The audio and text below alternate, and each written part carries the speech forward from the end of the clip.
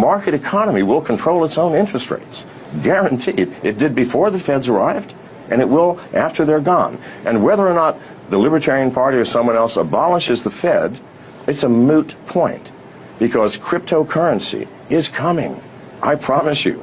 It may or may not be Bitcoin. It may be something else, but it is coming. It is like the Pandora's box that has been opened. You will never get that idea back in the box.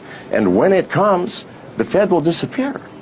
The paper money will be gone, and the world will be in crisis for a while. It's the absolute truth. Governments will not be able to collect income taxes because there will be no record of any income for anybody. It will be a very, very strange state of affairs, but it is coming. And when it does, shortly thereafter, there will be no Fed. It cannot exist in the world of cyber currency. I mean, we're in the world of digital transactions and the digital glue that holds everything together.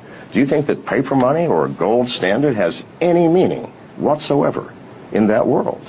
It does not. All right, well, let me get your thoughts on the economy more broadly. I mean,